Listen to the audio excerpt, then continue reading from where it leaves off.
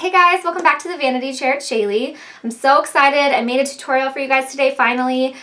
I know you guys have been asking for tutorials. It just takes me longer to make and to edit and things like that. So finally made one today using mostly the Vibe Tribe collection from MAC. It's patterned really cute like that. This is their summer collection and it's inspired all by deserts, music festivals, that kind of a vibe. And I did a whole video actually showing you guys all of the stuff I purchased from the collection. So that'll be down in the description box if you guys want to see that video as well. I kind of show you swatches and things like that. But that makeup I was wearing in that video, you guys said, oh my gosh, we want a tutorial on it, and I just was so excited because it's a really fun look, I think. So that's what I did today, and if you want to see how I did this, then just keep on watching.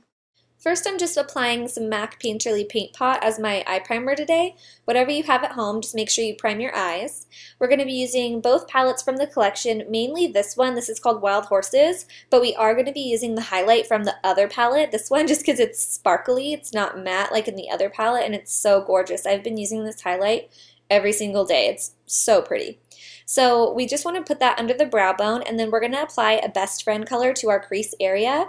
I'm using soft brown, but whatever works for you, you know, Makeup Geek Creme Brulee, MAC Saddle, just some type of brown that's going to help you blend out our next crease shade. So our crease shade that I'm going to use is Charcoal Brown out of the Wild Horses Vibe Tribe palette. And I'm going back quite a bit, maybe 3 or 4 times, and just layering this in the crease because I really want it dark. And I'm just using a MAC 224, but any long tapered brush like this will work. And like I said, I'm showing you a long clip because I just go back and forth and just add and add until I got that color dark enough for what I wanted. Now we're going to go back in the outer corner and deepen it up even more with this chocolatey brown color. I don't know what this brush is. It's by Morphe, but it's basically like a MAC 217 or a Sigma E25, just one of those blending white hair brushes. And I'm patting the color on the outer corner and then buffing a little bit up into the crease. Now I'm going back with that same white highlight sparkly shade. It's so pretty. I seriously just use it every single day. I know I already said that, but I can't get over it. So I'm packing this all over my whole lid today with a flat shader brush. And you want to take it pretty much from like the inner corner to about 3/4 of the way across your eyelid.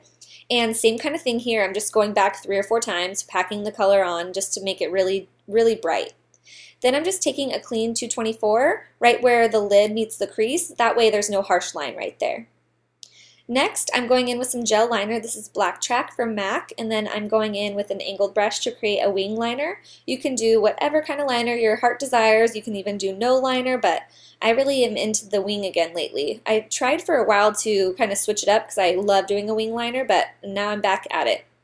So like you just saw, I curled my lashes, and I'm just applying some Zoom Lash from MAC, and then I'm going to pop on these little Demi Wispies from the drugstore. These are Ardell. I love these, you guys. They're so cheap, and they just give you enough. You know, it's not super dramatic, but it does give you a little bit of length and thickness. To prime my skin today, I'm using the Hangover Primer from Too Faced. This is a newer product, and I absolutely love it. It's just been making my skin look really nice. And then I'm going in with some Marc Jacobs Remarkable, I think that's what it's called. It's just a really full coverage matte foundation. And I'm just pouncing this on with my Beauty Blender. I love using a Beauty Blender lately because since you dampen the blender before you go in with your foundation and everything, it just adds a lot of moisture into your skin too. And then I'm just going in with some Makeup Forever Full Cover Concealer under my eyes. This is in the shade number 6, I believe, or 5. So it's pretty close to my skin tone, but I just wanted basically to brighten it up and cover my dark circles under there. Next, I'm going to set it with some Kat Von D Yellow Setting Powder, and I'm using her little Shade and Light brush too. It's so soft, you guys. I love this brush, and I forgot I had it for a while, so I'm bringing that back out lately. Now we're going in with the Sculpt Bronzer from the collection. This one's called Delphic, and I'm going to be using this brush from the collection. It is so nice. You guys are going to see in a minute. It's just so easy for contouring because of its shape right here. So first I'm doing a little up in the hairline just because this foundation, A, is a little bit too light for me, and B, just because I want to look a little tanner and bronzy for summer. And so as you can see, you can use this brush to do any kind of bronzing, but watch this right here. It's like a cheek contour in 2 seconds. It is just so easy. And this brush is limited edition, you guys, so make sure you get it. It comes out every once in a while, so if for some reason it's sold out by the time this video goes up, don't worry. It probably will come out again at some point, but you can't buy it all the time. Now I'm going in with the Sigma brush. All of these numbers will be listed in the down bar, but this one's even skinnier and it's synthetic. So I wanted this one to put this cream color base on the tops of my cheekbones. This is from the Vibe Tribe collection as well. It is called Yellow Topaz. And what we're doing here is basically we're highlighting the cheekbone, but since it's a cream color, it's going to be a little softer. And then later, I'm going to go back with a powder one right on top. And doubling that up is just going to make it last longer and really make it pop. So for blush, I'm using Warm Soul, and I'm going to use the blush brush out of the collection. I love it because it's duo fiber. As you can see, it's like, I think they call it split fiber. So it has natural hairs, which is what I'm using right now. And on the other side is synthetic. So you can use whichever side you want. Synthetic will give you more color payoff, and you can also use it with cream products. But that Warm Soul blush is normal, like MAC, sold all the time. You guys really should get it. It's my favorite blush. Now, like I said, we're going back with that Gleam Tones highlight powder. It is so beautiful. It kind of comes out to like a pinky lavender once you swirl it all together. I'm just using a highlighting brush from Morphe, and I'm just basically putting that everywhere we put the Yellow Topaz cream color base. So you could not do this step if you want it to be a little softer, but I love a bright highlight, so that's why I'm doubling up on these products. So I'm going to hit top of the cheekbones, bridge of the nose, top of the lips. I'm going to do a little bit above my eyebrows as well. Now for the lips, I'm going in with MAC Prep and Prime Lip, and then we're going to use Plum Lip Liner.